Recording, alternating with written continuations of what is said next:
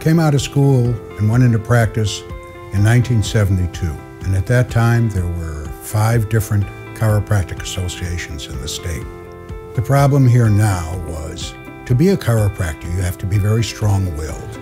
You have to be willing to somewhat move against the stream of society, especially at that time, where medicine was, of course, king. For many, many years, the chiropractic profession has been treated differently than other healthcare professions.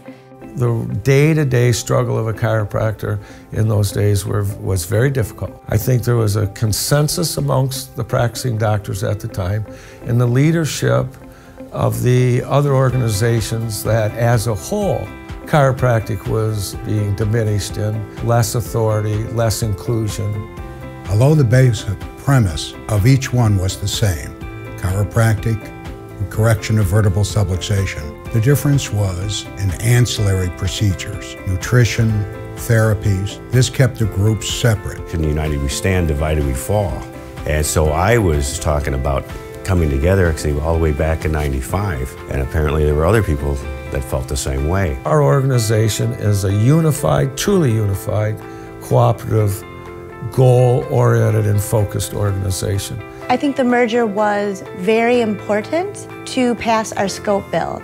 Well, scope meant giving the doctors the opportunity to practice how they were educated. It was important for Michigan to be able to have an open practice act that also kept chiropractic. I'm really proud of the hard work that the MAC has done in the legal arena to protect our doctors and their patients. That we were able to settle a very successful lawsuit against Blue Cross Blue Shield and Blue Care Network.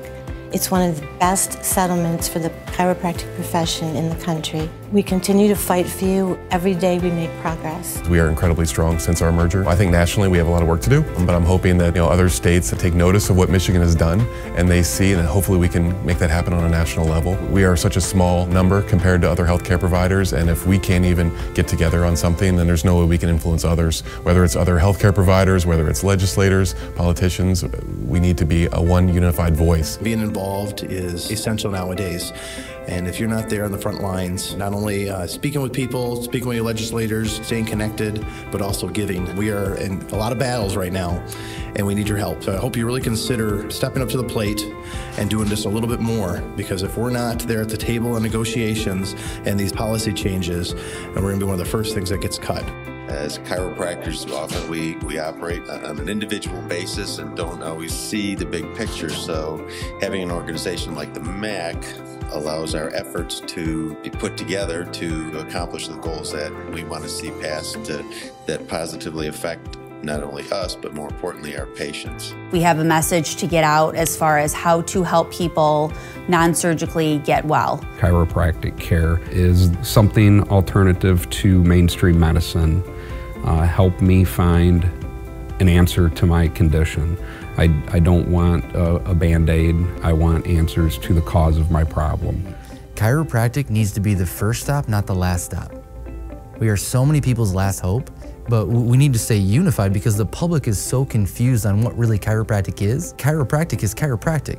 Doesn't matter if you adjust with your hands or with an instrument. I mean, it's chiropractic. And that's why the MAC is so strong. Chiropractic to me is a lifestyle. It's not a job, it's just a way of health. I just can't imagine what people do that never get adjusted. It's one of those things that we have the true health care as opposed to sickness care. And today, 29 years later, I still get a big kick out of helping people, and when I adjust them, and they look at me and they say, man, you've changed my life.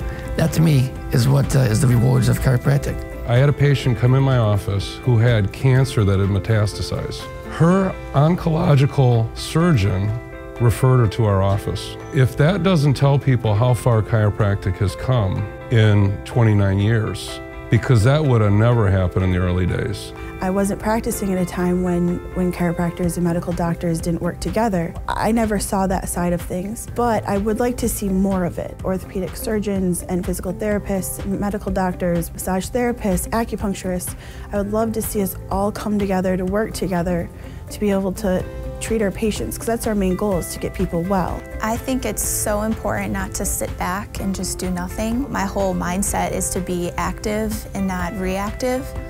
And that takes all of us being involved, every single one of us together to make a difference, and that's what the MAC does. It brings us all together. We're young, we're excited, we're eager to help people. I'm a chiropractor and I love hanging out with chiropractors. This is my family. This is my chiropractic community, and I love coming to conventions. I love coming to board meetings because I get to see my family.